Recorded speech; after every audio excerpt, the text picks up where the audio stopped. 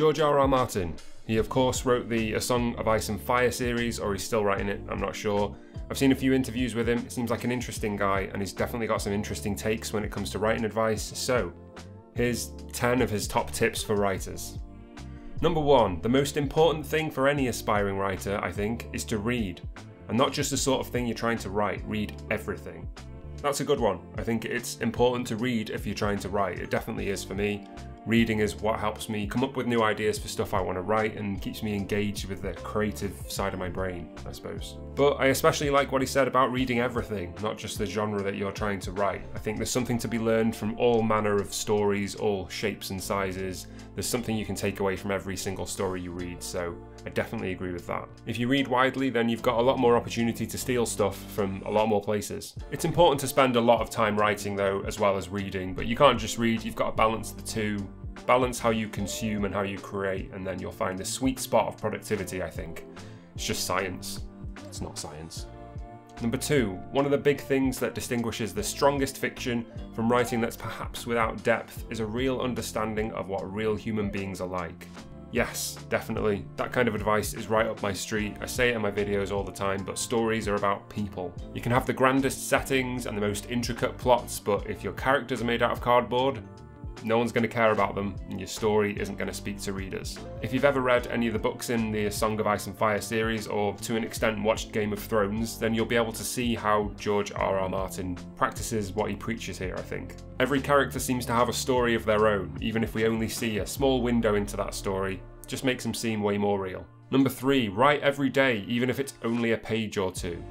I was going to disagree eventually, so here it is. While there's definite benefits to writing regularly and staying engaged with writing, I don't think there's anything wrong on those days where you just can't get going and you just feel frustrated by your writing. I don't think there's anything wrong with just skipping those days. Forcing yourself to write every day feels kind of arbitrary to me, and whenever I've done it, it's led me to read back what I'd written and think, well, at least it's done. And personally, I don't want to write stories like that because they always turn out really shit.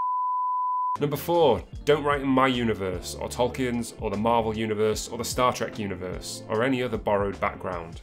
I'll have to risk the wrath of the fanfiction community on this one, but I agree with this. I do think it's better to stretch yourself to invent characters and worlds of your own rather than borrowing them from other authors. If I was going to use an analogy, which I am, and an obvious one at that, I'd say it's like riding a bike with stabilizers or training wheels on. You're never going to fall off and scrape your face along the floor, but you're also never going to learn how to properly balance. I think falling on your face is a huge part of learning to write. Unless it's just me. Number 5, I would suggest that any aspiring writer begin with short stories. He also says something here about how he meets new writers that have never written a thing and they're already planning a 9-novel series, and he compares that to the Mount Everest of writing, which I'm inclined to agree with. It may not surprise you, but I 100% agree with this advice as well. I've got nothing against writers starting out with novels, but for me, short fiction is the absolute best kind of writing to start with. And that's not because of plotting or character building or description or any of that stuff, it's just because short fiction gives you an opportunity to write an entire story from beginning to end. You build experience with every part of the story. Finishing things I think is important as a learning exercise, but also as a motivator to new writers. And I think it's invaluable. Number 6, I hate outlines. I have a broad sense of where the story's going, I know the end, but I don't necessarily know each twist and turn along the way. Yep, me too.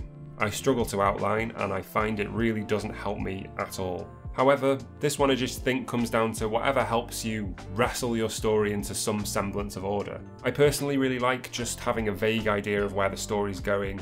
I always know the end, but everything leading up to that is subject to change. I like having the capacity to surprise myself. However, in real life, I hate that approach to pretty much everything, so can't really work that one out. Number 7, I don't write the chapters in the order that you read them. Writing out of order like that is not something that's ever occurred to me to try. I can see the potential benefits though. Say you're stuck in one character's perspective and it's not going anywhere, you can just switch to another further down the line and keep up your momentum. That makes sense. I might try this next time I start a novel and get bored halfway through. I am writing a story backwards at the moment though, which is in some way similar. Video about it up there. Number 8, all fiction, if it's successful, is going to appeal to the emotions. I definitely agree with this one too. Much like the second tip, stories being about people, you've got to know how those people feel.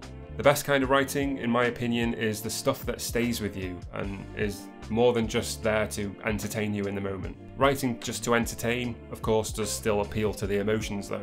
You don't have to feel moved by a story, you can feel excited or frightened or comfy. It's all emotions. Number 9. I think ultimately the battle between good and evil is weighed within the individual human heart. Seems true to me. This is the stuff of origin stories and villains you can empathise with and protagonists that you can't. Stories about flawed people that don't know who they are. Sounds a lot more interesting to me than pure good and pure evil having a bit of a fight. That fight, to some extent, should be within every character in the book. They should all have elements of light and dark. That's what creates those kinds of stories that, while you're reading, makes you think about who you're empathising with and why that might be. Makes you think of the good and evil inside yourself. Number 10, be ready to accept rejection. You can work on a book for 2 years and get it published, and it's like you may as well have thrown it down a well. This seems like good advice as well. Rejection's just one of those things you have to build up a resistance to. The first few times it happens, it can really knock your confidence, but once you get used to it, you find rejections hurt less and less. That's certainly how it's been for me anyway, and now I get so many rejections back and none of them hurt at all. I might not be doing this right. The point is, feeling discouraged about getting rejections is totally normal, but as long as it doesn't stop you writing or stop you sending out another piece of work, then you're fine.